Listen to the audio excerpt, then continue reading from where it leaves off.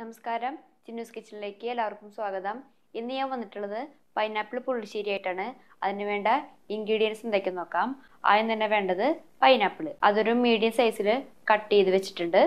പിന്നെ വേണ്ടത് നാളികേരം, പച്ചമുളക്, വേപ്പില, ജീരകം, വെളുത്തുള്ളി, വറ്റൽമുളക്, ഉലുവ, മുളക് പൊടി, മഞ്ഞൾപ്പൊടി, കടുക്, ഉപ്പ്, തൈര്. അപ്പോൾ നമുക്ക് കുക്കിംഗ് തുടങ്ങാം. ഫസ്റ്റ് സ്റ്റെപ്പ് ചെയ്യാനുള്ളത് പൈനാപ്പിൾ വേവിച്ചെടുക്കുക എന്നുള്ളതാണ്. അപ്പോൾ അതിനൊരു ചെറിയ കുക്കർ ഞാൻ സ്റ്റൗമ വെച്ചിട്ടുണ്ട്. ഇതിലേക്ക് പൈനാപ്പിൾ ആഡ് ചെയ്യാം.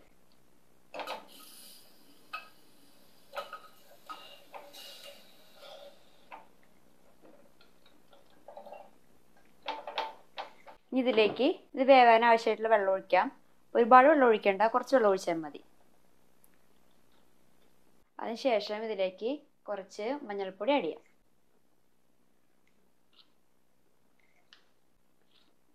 കുറച്ച് മുളക് പൊടി. ഈ മുളക് പൊടി കുറവാന്ന് തോന്നുകയാണെങ്കിൽ ലാസ്റ്റ് കുറച്ച് കുരുമുളക് പൊടി ആഡ് ചെയ്താൽ മതി. നന്നായി ഒന്ന് മിക്സ് ചെയ്യാം.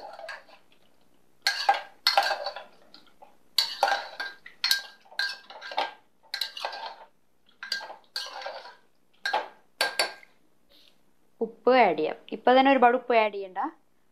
എല്ലാം കഴിഞ്ഞ ശേഷം ലാസ്റ്റ് ഉപ്പ് നോക്കിയിട്ട് ബാക്കിയുള്ളത് ആഡ് ചെയ്താൽ മതി. ഇനി ഇത് അടച്ച് വെച്ച് 2 വിസിൽ മതിയാവും. അത് ഓരോരുത്തരുടെ കുക്കർ അനുസരിച്ചിരിക്കും. ഇതിപ്പോൾ ചെറിയ കുക്കറായ കാരണം കൊണ്ട് ഇപ്പോൾ 1 വിസിലുകൊണ്ട് തന്നെ വെന്ത് കിട്ടും. അപ്പോൾ ഇത് വേവട്ടെ. പൈനാപ്പിൾ വെന്തുണ്ട്, അത് വേറൊരു കുക്കറിലേക്ക് മാറ്റി. ഇനി ഇതിലേക്ക് മോര് അടിച്ചത് ഒഴിക്കാം. അപ്പോൾ ഓൾറെഡി മോര് ഞാൻ അടിച്ച് വെച്ചിട്ടുണ്ട്. അത് ഞാൻ ഇതിലേക്ക് ആഡ് ചെയ്യാൻ പോവാണ്. അത് നമ്മളുടെ പുളി അനുസരിച്ചിട്ട് മതി മോര് ആഡ് ചെയ്യൽ. ശേഷം നന്നായിട്ടൊന്ന് മിക്സ് ചെയ്യാം.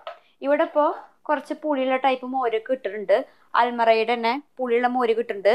ഇനിയിപ്പോൾ പുളിയുള്ള മോര് കിട്ടണില്ലെങ്കിൽ ഇപ്പോൾ ചൂട് സമയമായില്ലേ, അപ്പോൾ പുറമെയുള്ള സ്ഥലങ്ങളിലെ ആൾക്കാർ എന്ത് ചെയ്യണമെന്ന് വെച്ചാൽ പുളിയില്ലാത്ത മോരാണെങ്കിലും അത് പുറത്ത് വയ്ക്കാം. പുറത്ത് വയ്ക്കുമ്പോൾ 2 ദിവസം പുറത്ത് വെച്ചാൽ മതി. ആ സാധനം പുളിയായി കിട്ടുള്ളൂ.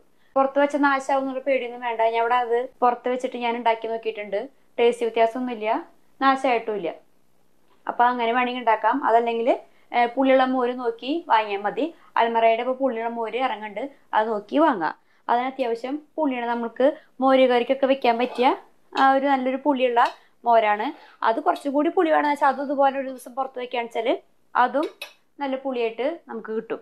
അപ്പോൾ ഇനി ചെയ്യാനുള്ളതെന്ന് വെച്ചാൽ ഈ മോര് ഒഴിച്ചില്ലേ, അത് നന്നായിട്ട് മിക്സ് ചെയ്തിട്ടുണ്ട്. ഇനി ഇത് തിളക്കട്ടെ. തിളച്ച് കുറച്ച് കഴിയുമ്പോൾ അതിലേക്ക് നാളികേരം അടിച്ചൊഴിക്കാം. ഇപ്പോൾ തിളക്കട്ടെ കേട്ടോ. മോര് തിളച്ച് വരുന്നുണ്ട്. ഇതിലേക്ക് ഒരു ചെറിയ കഷ്ണം ശർക്കര ആഡ് ചെയ്യാം.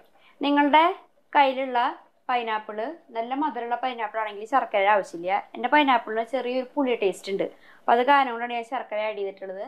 ഈ സെയിം പ്രൊസീജിയർ തന്നെ നമുക്ക് മാമ്പഴ പുളിശ്ശേരി ഇതുപോലെ തന്നെ ഉണ്ടാക്കുക. അതിൽ പൈനാപ്പിളിന് പകരം മാമ്പഴം നമ്മൾ തൊലി കളഞ്ഞിട്ട് 2-3 വിസിലടിച്ച് വേവിക്കും. അത്രയുള്ള വ്യത്യാസമുള്ളൂ. ഇതിലേക്ക് കുറച്ച് വേപ്പില ആഡ് ചെയ്യാം. അതിനുശേഷം നന്നായിട്ടൊന്ന് മിക്സ് ചെയ്യുക.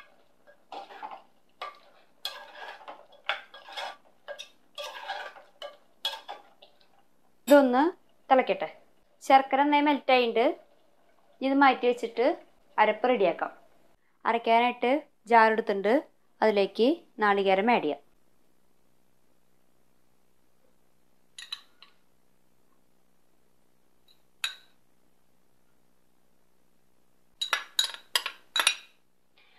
മൂന്ന് ടേബിൾ സ്പൂൺ നാളികേരമാണ് ഞാൻ ആഡ് ചെയ്തിട്ടുള്ളത്. അതിലേക്ക് 3 പച്ചമുളക് ആഡ് ചെയ്യാം. 3 കഷ്ണം വെളുത്തുള്ളി, കുറച്ച് ജീരകം. എൻ്റെ കറിക്കുള്ള ജീരകമാണ് ഞാൻ എടുത്തിട്ടുള്ളത്. അധികം ജീരകം ഇട്ടിട്ടുണ്ടെങ്കിൽ കറിക്ക് ഒരുപാട് ജീരകത്തിൻ്റെ കുത്തു വരും. പിന്നെ ഇതിൽ ആഡ് ചെയ്യാനുള്ളത് കടുക്. കടുക് ഒരുപാട് ആഡ് ചെയ്യണ്ട, വളരെ കുറച്ച് ആഡ് ചെയ്താൽ മതി. വളരെ കുറച്ച് ആഡ് ചെയ്തിട്ടുള്ളൂ. ഒരുപാട് കടുക് നമ്മൾ ആഡ് ചെയ്തിട്ടുണ്ടെങ്കിൽ കറിക്ക് വേറൊരു ടേസ്റ്റ് വരും. ഇനി ഇത് ഫൈനായിട്ട് അരയ്ക്കണം. ഞാൻ അരച്ചിട്ട് വരാം. നാളികേരം കുറച്ച് വെള്ളം ഒഴിച്ചിട്ട് ഫൈനായിട്ട് അരച്ചെടുത്തിട്ടുണ്ട്. ഇനി നാളികേരം നേരത്തെ വേവിച്ച് വെച്ചിട്ടുള്ള പൈനാപ്പിൾ മിക്സിലേക്ക് ആഡ് ചെയ്യാം. നിങ്ങളുടെ കയ്യിൽ മുഴുവൻ കുരുമുളക് ഉണ്ടെങ്കിൽ ഈ അരപ്പിൻ്റെ കൂടെ മുഴുവൻ കുരുമുളക് ആഡ് ചെയ്യുക.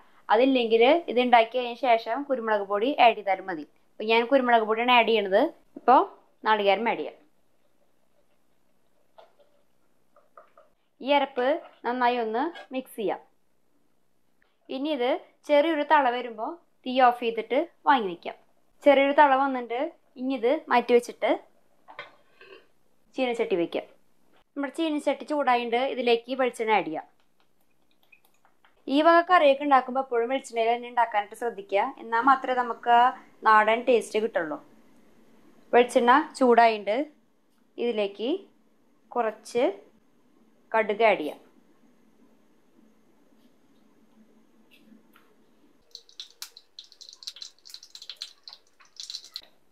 കടുക് പൊട്ടി വരുമ്പോൾ കറിവേപ്പില ആഡ് ചെയ്യാം. 2 വറ്റൽമുളകും കൂടി അതിലേക്ക് ആഡ് ചെയ്യാം. നന്നായി മിക്സ് ചെയ്യാം. ഇതിലേക്ക് 2 മണി ഉലുവ ആഡ് ചെയ്യാം. ഇതൊന്ന് മൂക്കട്ടെ. ഇനി ഇത് പൈനാപ്പിളിൻ്റെ കറിയിലേക്ക് ആഡ് ചെയ്യാം.